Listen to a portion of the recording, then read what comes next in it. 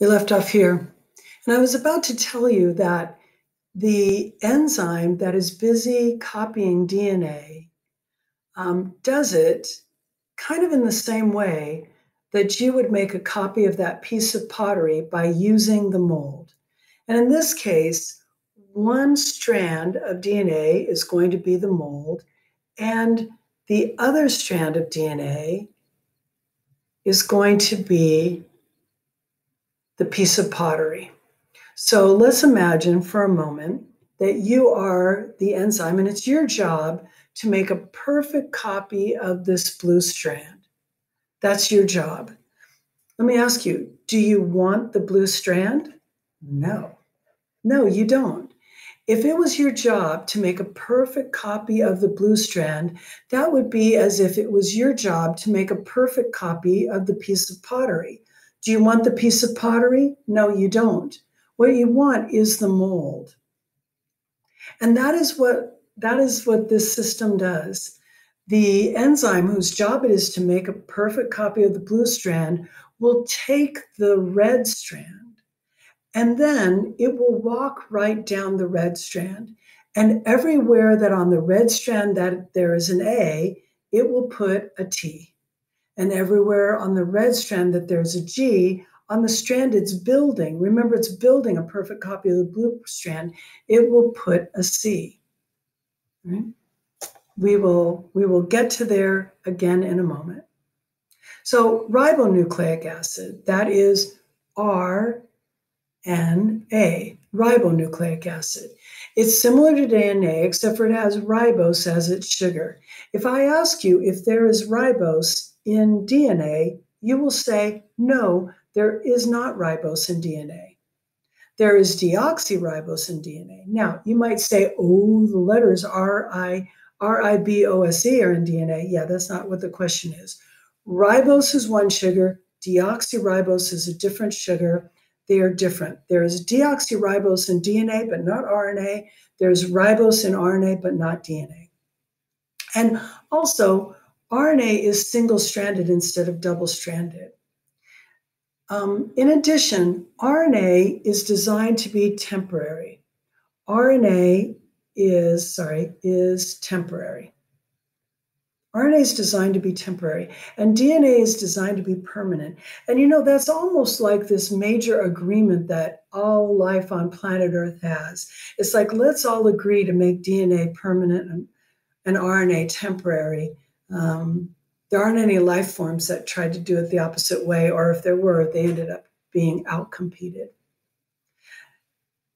RNA, in addition, has got 4 nitrogenous bases, except for where DNA has GAT and C, RNA has got GAU and C.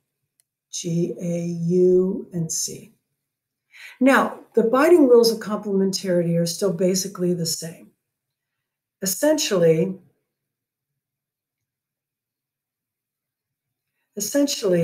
the binding rules for DNA are going to be G with C with 3 hydrogen bonds, right? A with T with 2 hydrogen bonds.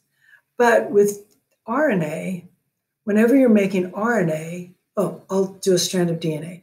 G, we're going to make Gattaca, okay? Right? Wherever there's a strand of DNA, if I want to make a strand of RNA off of it, wherever there's a G, I'll put a C, but wherever there's an A, I can't put a T because I'm RNA, I don't have a T, right? So then the complementary strand would look like this. This would be RNA, and the blue would be the DNA. All right. So here is DNA and RNA right side by side. DNA's got deoxyribose, RNA has ribose. The difference between deoxyribose and ribose is for deoxyribose, it got rid of that little oxygen. You see how it's missing? That's why it's called deoxyribose. Now, they both have got phosphate sugar base. That's the same. They both have got GA and C.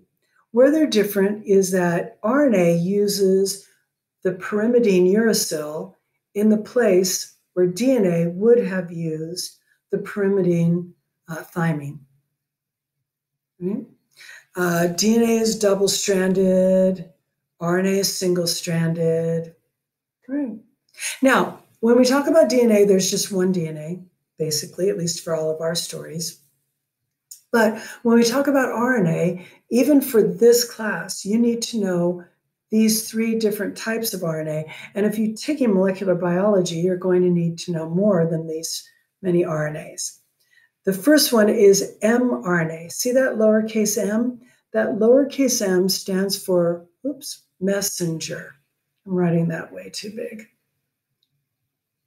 Okay. Messenger. mRNA, the M stands for messenger. What is messenger RNA? Messenger RNA is a strand of RNA that carries the instructions of one gene of DNA, right? rRNA, that R stands for ribosomal. Have you ever wondered what ribosomes are made out of? No, probably you haven't, okay. But ribosomes are made out of ribosomal RNA and protein. I think that's an exam question, right?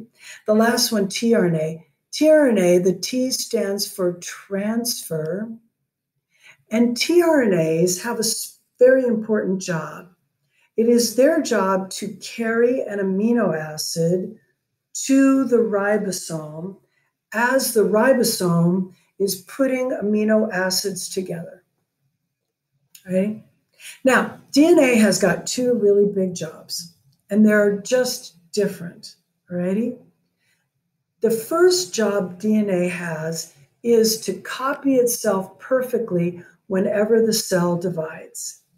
And that job is called DNA replication. DNA replication. DNA replication has nothing to do with RNA. DNA replication only happens once in the life of any cell. So when a cell has gotten big enough and mature enough that it wants to divide into 2 cells, that is when the DNA will be replicated.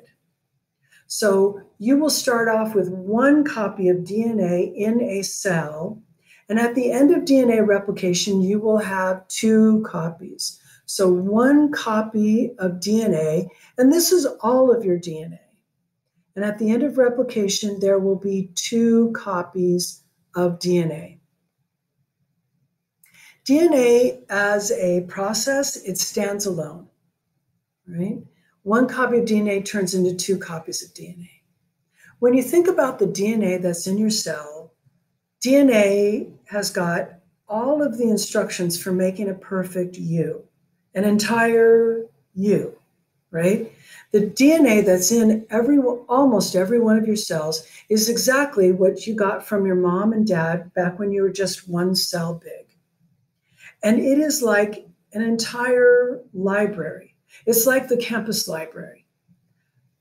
All of those books. Now, all of those books in the library, you as a student here on campus, will you read them all? Probably not, right? Any individual cell that's inside the human body will not use all of the DNA that is inside of its nucleus either. But whenever a cell in the human body needs to divide, it will make a perfect copy of that entire library of instructions, right? And that is called DNA replication. So here we have got the DNA that you have, and it's going to be divided. And remember, we are visualizing it as 1 strand being like the piece of pottery and the other strand being like the piece of mold.